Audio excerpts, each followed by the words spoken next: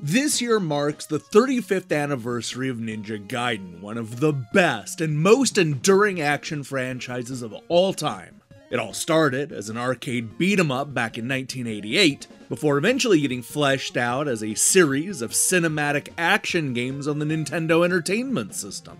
This was then followed by a 3D reboot in the mid-2000s, once again raising the bar for character-driven action games and ninja titles in general. To help celebrate 35 years of Ryu Hayabusa and his many adventures, I wanted to see what Electronic Gaming Monthly magazine said about this series back in the day. Now, in case you're wondering, EGM reviewed a total of 10 Ninja Gaiden games. This includes most of the sequels, the reboots, the side quests, and even a classic game compilation. Unfortunately, they did not get a chance to review the original Ninja Gaiden on the Nintendo Entertainment System, Ninja Gaiden Shadow on the Game Boy, or some of the later installments such as 2012's Ninja Gaiden 3 and the terrible Yaiba Ninja Gaiden Z. What we're going to do today is count down the best and worst Ninja Gaiden games using Electronic Gaming Monthly's own words and scores. There's no editorializing here, we're simply gonna focus on what the critics said back when these games first came out.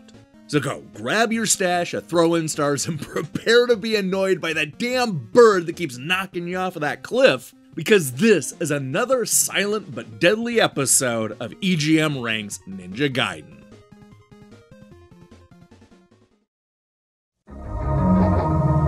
Like a ghost in the moonlight, the ninja warrior stalks his prey.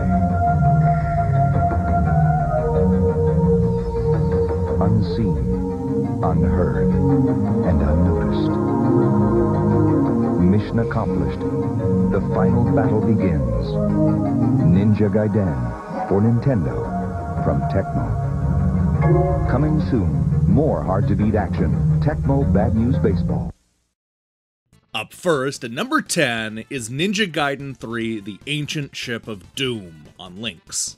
How's this for a surprise? Ninja Gaiden 3 is a decent translation from the popular series. The play control is very good with precise movements, the graphics are simply brilliant on the Lynx's great screen. There are lots of hidden surprises to find, and the magic really helps out in tight situations. But alas, the characters are microscopic, making the game almost a chore to play. A rare gem, but a bit tarnished. Number 9, Ninja Gaiden on Game Gear. This game has an awkward look and style that reminds me more of Strider than Ninja Gaiden. That point aside, Ninja Gaiden on the Game Gear is a nice addition to the portable's growing list of action carts. But it still comes up short on gameplay and, in some areas, graphics. Number 8, Ninja Gaiden Trilogy on Super Nintendo.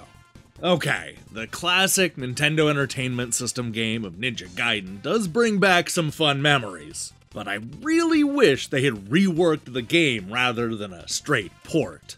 Unlike the Mega Man series, the games seem virtually unchanged in both graphics and sound.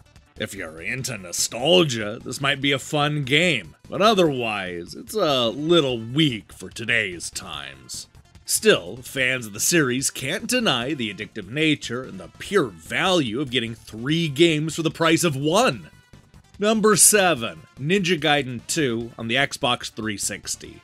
When Tecmo's Ninja Gaiden erupted onto the original Xbox 4 years ago, it completely galvanized the staid character action genre with its immensely demanding gameplay and staggeringly beautiful visuals. Now, a true sequel arrives in an attempt to unseat Capcom's Devil May Cry 4 as the lord of the stylish swordplay pantheon.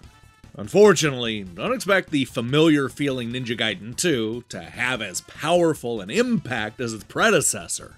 If Devil May Cry 4 lets you switch between combat styles while slicing baddies in real time, why does Ninja Gaiden 2 still pause the on-screen action? While the gameplay still clearly ranks among the best in the business, other aspects are beginning to feel dated.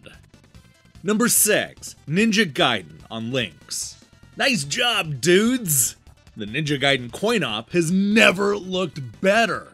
Well, maybe a little. Anyway, this is still a marvelous job done, bringing home one of the most popular action games of all time. How they got it all into a little Atari Lynx card is beyond me. Keep them coming.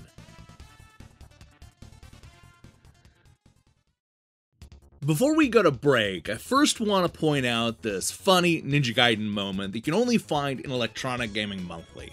All the way back in issue 12, the EGM editors created a full 4-page spread calling Ninja Gaiden 2 The Dark Sword of Chaos the Game of the Month.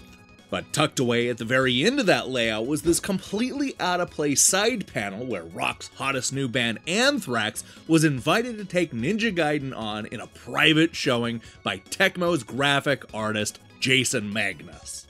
There are no quotes from the band, and the two images are nearly identical, revealing almost no useful information.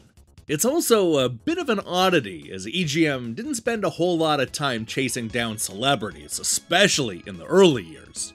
And you know what? Maybe that's for the best, because what we get here doesn't even scratch the surface of what could have been a really cool interview with the band about Ninja Gaiden and just gaming in general. No matter if you're a fan of Ninja Gaiden or Anthrax, this blurb is the very definition of disappointing. Talk about a missed opportunity.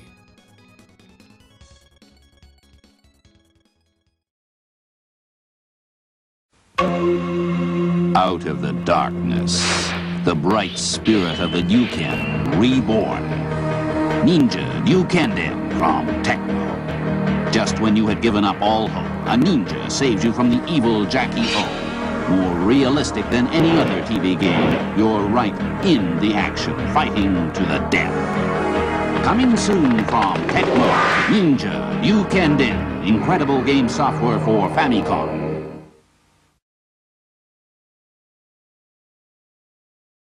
And we're back with number 5, Ninja Gaiden 3 The Ancient Ship of Doom on the Nintendo Entertainment System. Now this is a sequel! All of the classic power-ups and combat skills of the Ninja Master of the 8-bit market have still been retained. An all-new novelistic plot has been added, along with new cinema displays as well. Everything from the bosses to the backgrounds are truly stupendous! Number 4, Ninja Gaiden Dragon Sword on the Nintendo DS. I agree that it's an impressive accomplishment. The Dragon Sword makes the translation with most of its finely tuned ninja luster intact.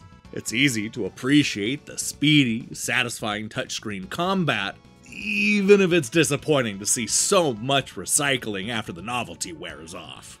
But while the basic mechanics are aces, I found all the other touchscreen functionality, like using the magic and solving puzzles, to be stupidly simplistic. It's fun while it lasts though, particularly the boss battles, and will hopefully pave the way for more original DS action. Number 3, Ninja Gaiden Sigma on PlayStation 3. Even with those strange visual miscues, Sigma looks significantly better than both of the Xbox installments. But it's the brilliant gameplay that keeps Ryu at the top of the action crowd. The combat is extremely fast and fluid, and the formidable enemies force you to fight smarter.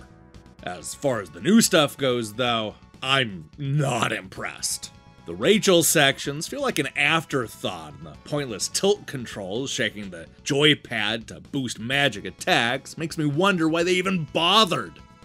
Number 2, Ninja Gaiden 2 The Dark Sword of Chaos on the Nintendo Entertainment System. Probably the best sequel ever made, with near-perfect graphics, challenging gameplay, and intermissions that entice you to go just one round further.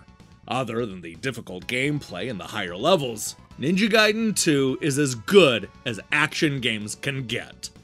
And finally, Electronic Gaming Monthly's number 1 Ninja Gaiden game, Ninja Gaiden on the Xbox. One who is a warrior, says the old proverb, must keep constantly in mind by day and by night that he has to die. Ninja Gaiden doesn't argue. Your enemies will not stand by as you leisurely choreograph combos. Allow them the slightest opening and prepare to be skewered. Make no mistake, slipping your blade between one's ribs, sticking shurikens into the skull of another, and dealing and dodging death several times a second, you will cross swords in the most electrifying combat this side of Soul Calibur because your survival depends upon it. Quicksilver pacing, knuckle tension, and spit-shined effects put Gaiden among the most remarkable action games ever made, but it's every bit as hardcore. Even for the warrior with unflinching focus and hair-trigger reflexes, the way is found in frequent deaths.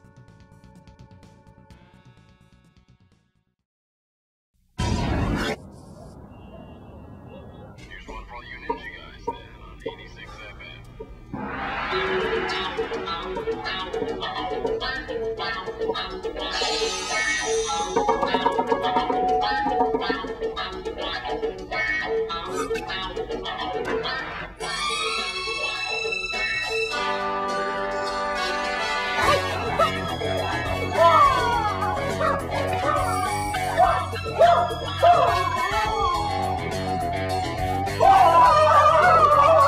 From the makers of Dead or Alive comes the greatest action game of all time, Ninja Gaiden. Rated M for mature. Unleash your inner ninja.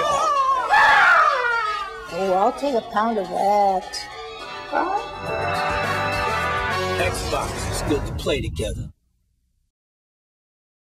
Hey, thanks for watching me talk about all these Ninja Gaiden reviews. If you liked what you saw here, then you should know that we have a whole playlist where EGM ranks Castlevania, Contra, Resident Evil, Sonic the Hedgehog, Jurassic Park, Tomb Raider, and more. I recommend you go check them out. Now, here's the question I have for you. What is your favorite Ninja Gaiden game? You know, for as much as I loved that original Xbox reboot, gotta say that I was the most blown away by the original NES game. Although the story's a little clunky by today's standards, I couldn't believe how many cinemas that they packed into that little game. I was really affected emotionally. Let me see your picks in the comments below. In other news, we'll be back later this week with some review cleanup as well as a look at that Breakers compilation. If that sounds good to you, then I strongly recommend you click that subscribe button and support what we're doing here. Until then,